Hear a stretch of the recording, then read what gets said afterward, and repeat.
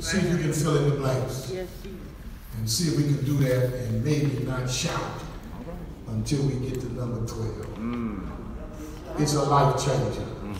I just want to read it. The life changer. My wife doesn't think I can do it. Oh, ye of little faith. The life changer. The K word is the key. Fill it in. It's the key. And the life changer, which is the key, is seeking. The S word is seeking and searching.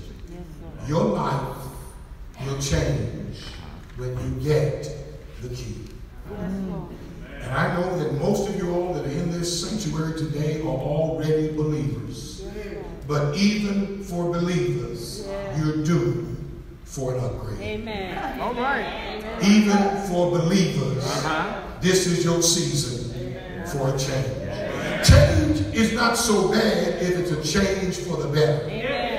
You dread change because we usually have a fear that it's something bad. But if you are a seeker and a searcher for what God has for you, your life change is right on time. Amen. Please somebody say right on time. Don't shake the devil off, just say right on time. God knows you need a change in your life right about now. It may not be another job. It may not be another car. It may not be another doctor. It may not be another neighborhood. Can y'all hear me? It may not be another medication. It may not be another lawyer. It may not be another husband. It may not be another wife. It may not be another church. It may not be another ministry. Just say, I'm ready for my change. And the change, the key is seeking and searching. There's two words in the Bible for that word seek. And the Hebrew word bakash is the word that really is translated seeking. Seeking. And that word actually means to look. To look. Open your eyes and see. But the word darash, search, means to inquire. Or the EX word is examine. An old word is the word rub or blaze a trail, where you keep continuous and intense action. That's searching. Seeking is when you look in the right direction, but searching is when you turn up the heat. You keep on with intensity. You build up a fire. You make a whole new trail for God to move in. And what God said will be the life changing for you is when you have the bakash and the darash. Seeking and searching. You start out seeking, but you're going to end up searching. You start out just looking unto the hill. Can y'all hear me? I wish y'all said you got to look in the right direction. But once you look in the hills, you lock your vision on what is beyond the hills. My help coming from the Lord. Somebody say seeking and searching. See, provides urgent. The N word is information. When you're seeking and searching, you're going to get information. And that information will largely be about the S word, yourself. Don't turn out, but in Genesis 25 and 22, Rachel, or rather Rebecca, said, there's something inside of me that I don't understand. Seems like I'm pregnant and I could not get pregnant. And then it seems like there's more than one personality she sought the Lord about what is going on inside of me. And when she sought the Lord, he told her there are two nations inside of your womb. Sometimes when you're seeking God, you find out what you need to know about yourself. I don't have long here, y'all. You think you need to know something about what's going on around you. But the first stop is God will show you what is going on in your own. You can't give yourself an x-ray. When have you ever seen anybody give themselves an MRI? You can't give yourself a polygraph test. But when you see God, he'll do the x-ray. He'll do an MRI. He will do the polygraph test. And he'll show you there's something in your life that is due to be changed. In 9 months, Jacob and Esau were born. And it looked like Esau was going to come through the birth canal first. And right as the first one was coming out, Jacob said, "Not so quick, brother," and grabbed him by the heel and said, "You're not going to ever be a step ahead of me." Found out that God was doing something inside of her to demonstrate he always has a surprise. Now, if I say surprise, you say surprise. He'll make the second the first. He'll make the last first.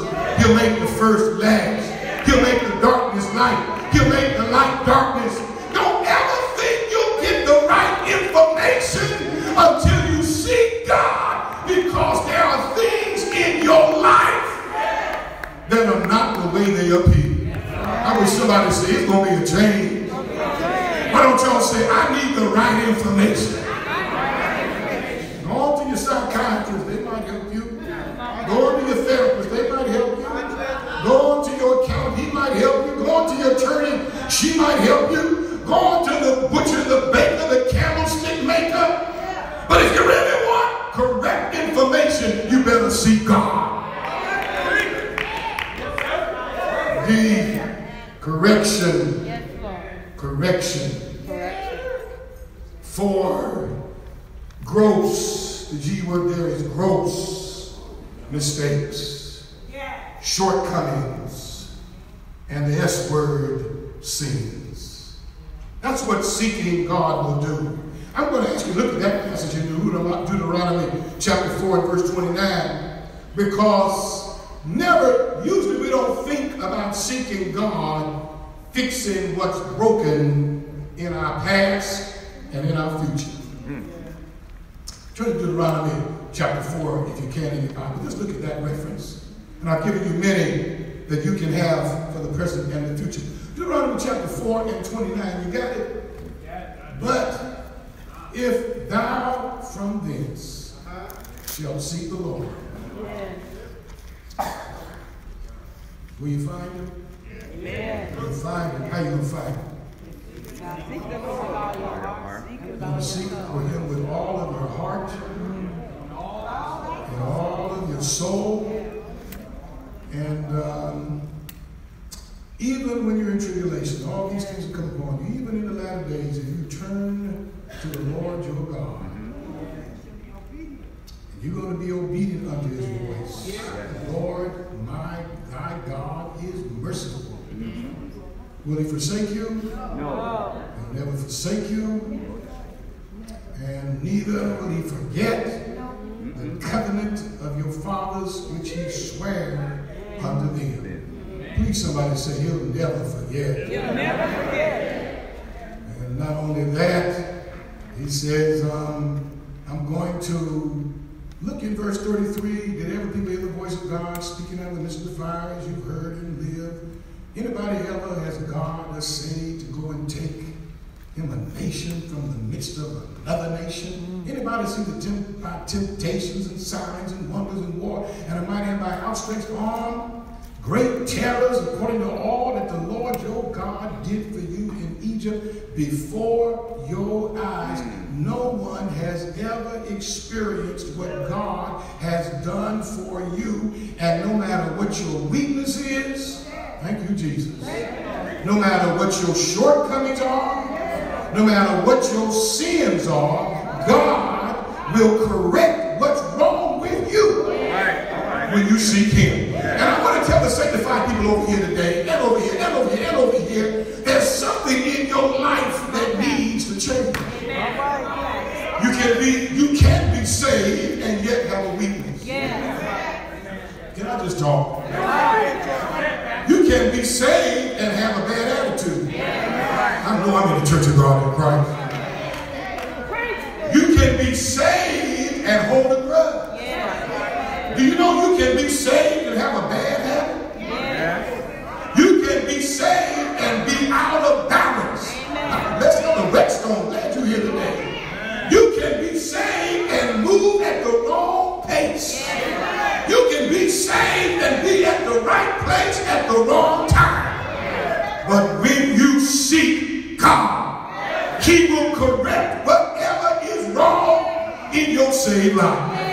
Thank you, Jesus. Now let us lay aside every weight. We haven't got to the sin, but there's a weight. Some people are late when they ought to be on time. He can correct that. Some people are too quiet when they ought to speak up. That may be a way. Some people eat too little. They just don't eat enough. Tell your neighbor, I know that's not you. Tell your neighbor. Some people, they talk with the mouth full. You ain't have a ministry going on because you got food flying through your teeth while you're trying to say the Lord, I'm telling I want. You may need to have, you can keep somebody from the kingdom with the menu flying through your teeth. That's real nasty. Seek God will tell you how to use better manners. He'll give you wisdom that you never had. You know, you can be saved and write bad checks. Amen. You can be saved and have bad credit because you don't pay your bills. Get on off. Do you know you can be saved and be rude? Just rude. But when you seek God, he will give you understanding. God will change your life and beautify the meek with salvation. Somebody say it's about seeking God. And when you get to number E, do not confuse seeking God for the quick fix. That's the F word. Fix. And high stakes when you are already vulnerable. Yes. 2 Kings 1, there is a king who was sick. Maybe this will be the last one I ask you to turn to, if they don't put it on the screen. 2 Kings chapter 1. And watch how this worked. 2 Kings chapter 1, verse 2. And Ahaziah fell through a lattice in the upper chamber that was in Samaria, and he was sick. And he sent messengers and said to them, inquire. There's that word again. Darash. Inquire of God? No. Beelzebub, the god of Ekron, whether I shall recover of this disease. This is the king. And maybe he would not have made this mistake if it had come when he was well. But he had a fall. Yes. He fell through the roof. And when he fell, he got sick. And when he got sick in his body, he got sicker in his soul. Do you know that the enemy knows when you are most vulnerable? Everybody say vulnerable. That's the V word. Can I spell it right? V-U-N-E-R-A-B-L-E. There are times when you are vulnerable. Now the Father said preachers are most vulnerable after their best messages. The anointing can be so saturated you let your guard down. Sometimes you're more vulnerable after your greatest blessing, when things are going your way. Thank you, Holy Ghost. Some people cannot, Brother Jake said, they can't stand to be blessed. Because the more they're blessed, the more they take their focus off the blessing and put it more on the blessing. Say yes. People people get jobs and they tithe well until the money goes up. And as the numbers go up, the tithe go down. Get a better car and they don't worship as much. They get a good house and they start playing the boogaloo music and having house parties, smoking weed and drinking liquor. They get a good wife and beat her around like she's a punching bag. Get a husband and won't put anything but acid in the coffee and hot eggs on the shower. You gotta learn that there are times you're vulnerable. But when you're vulnerable, can y'all hear me? When you're vulnerable, don't stop seeking God. Don't stop seeking Him because you just want a quick fix, because you just want a good feeling. Can y'all hear me? Seek Him because He's a life changer. Everybody say life changer. And the next one, number E, says, well, who you consult is decisive. The W word, who. King Azariah did not recover. But the Syrian king, 7 chapters later, did recover. Both kings got sick. Azariah was Hebrew. He got sick and did not recover. Ben-Hadad was the Syrian king in chapter 8. He got sick, but he did recover. Well, why would the Hebrew king die from his sickness and the Gentile king recover from his sickness? It's all in whom you see. You see, when you read that text we started with, he never said seek it. No. He said seek me. Maybe I'm about to leave y'all now. I'm seeking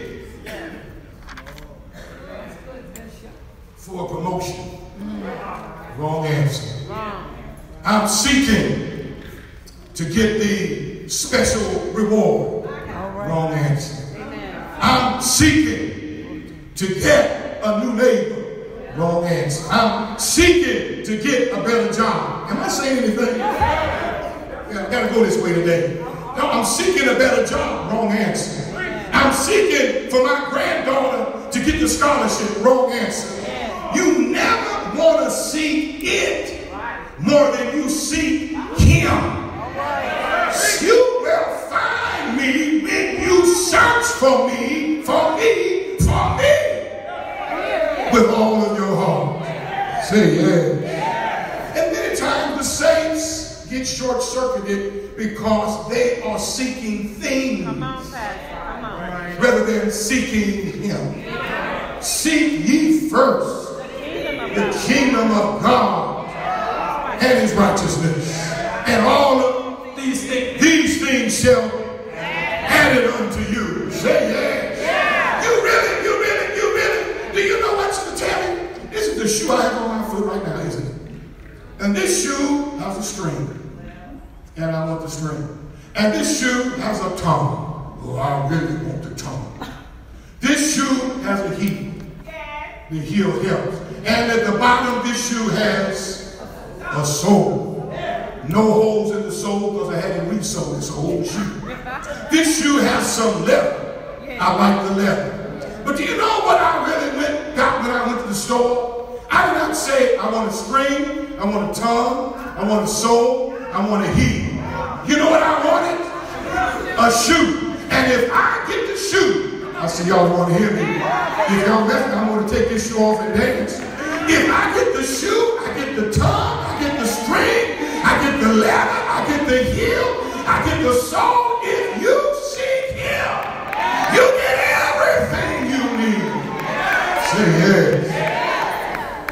You don't have to ask God to give me a new family. I'm going to seek Him. He's going to fix the family out here. I don't have to ask God to give me some more money. If I seek Him, when I get more of Him, money coming. I don't have to seek God for a new bed. If I seek Him, I'll get rest. That's beyond compare. Say yes. I don't have to ask God for chitlins. He'll prepare me a table in the presence of mine enemies. The mistake is when we seek things more than we seek him. And I'm gonna get just a little. I'm gonna get a little raw here. Don't ever fool, confuse God with a gigolo or a prostitute. Where all you want is a thrill or a trick, and you can care less about the person when the trick is over. Am I in Kansas City? What's it like? You never want to bring God down to some toy of entertainment. He is too great. He is too marvelous. He has too much power. He's too good. You want to tell the Lord, Lord, how precious and how majestic is your name. Lord, our Lord, your name is above all names. You want to tell him, Lord, Lord, you are the roof over my head. You're the bread on my table. You're the water in a weary land. You're the bridge over trouble. I'm about to get happy.